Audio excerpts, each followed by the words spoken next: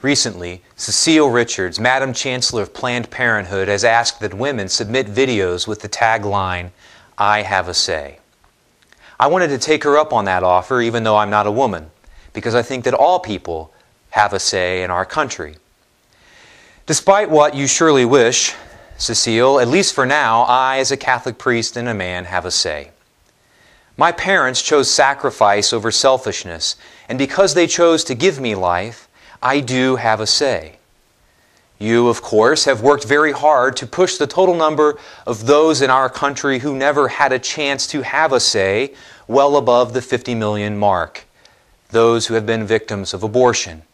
You have also worked very hard to push that number even higher through, although you try to keep it secret, the number of those children who've been aborted through the use of contraception and the birth control pill. Thanks to you, many have never had a say, but I do.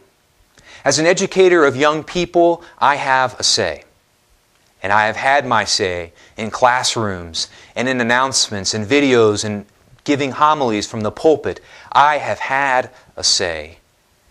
As an educator of young people, I can tell you that the pamphlets hanging from my door that link breast cancer with contraception, and the pamphlets that link abortion and contraception and abortion and breast cancer are flying off those doors faster than I can replace them. Our young people in our schools are devouring and want to know more and are no longer content to be fed the lies that your organization continues to put out. Our young people are hungry for the truth, and our young people are hungry as well for the church's understanding of what authentic human sexuality looks like and how to express that self-giving love and that self-sacrificial love in the sexual act that takes place. Our young people are devouring and want to know and taste that knowledge, and they are devouring that truth. I have a say, and we have a say. We have had no doubt in the long term that truth with a capital T will certainly prevail. We also, though, continue to fight in the short term. We don't think that our country is worth giving up on. We believe that it is still possible to win, even in the short term, to see the truth prevail and to see your lies exposed. So we have a say, and I have a say.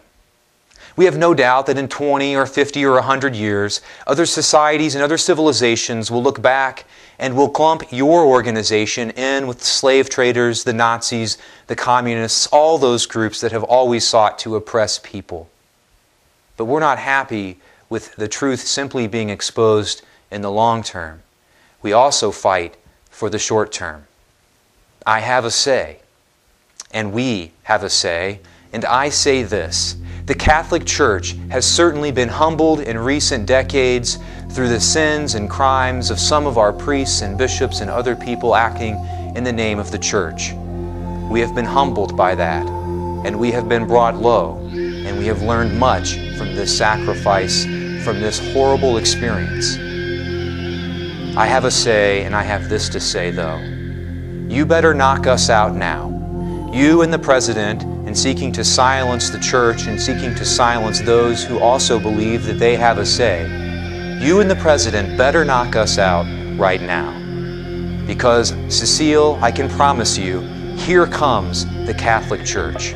Our seminaries and our convents are bursting at the seams, at least those convents that have not bought in to your agenda and the culture of death and the lies that you seek to spread.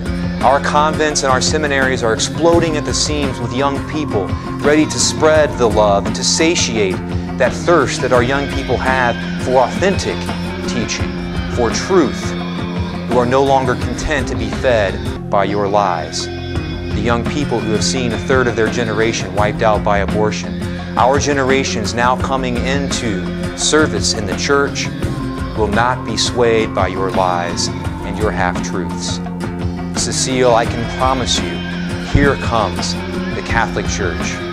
You and the President and this mainstream media have awakened a sleeping giant, and priests and bishops who may have in the past been content to remain quiet as you continue to spread lies and deception. That's no longer the case, and the truth is being rained down upon people everywhere about authentic teaching, about the truth of life, the truth of human sexuality, and the gift that it offers to all people. Cecile, here comes the Catholic Church. You and your organization have set yourself up as a sworn enemy of our faith from the very beginning, from your foundress, Margaret Sanger, who, interestingly, we never hear much about from you. We would think that an organization would actually be proud of their foundress. I wonder why you aren't. But we have heard from her, Margaret Sanger, all the way through to you. We have seen that you are a sworn enemy of the Catholic Church. You have set yourself in direct opposition to us. And while that battle may have gone on quietly in the shadows in the past, our two sides now step into the ring. The gloves are off, and we step into the spotlight, ready to do battle with one another.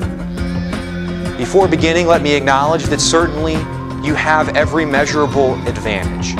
The mainstream media is in your corner. The President of the United States is in your corner as well. By every standard that is possible to be measured by human eyes, you have the advantages. Just as the giant Goliath had every measurable advantage against a young boy named David. But I have a say, and we have a say. We've gone long enough, and we're going to get it on because we don't get along, as Muhammad Ali once said.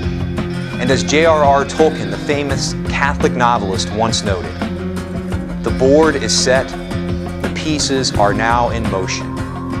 At last we come to it, the great battle of our age.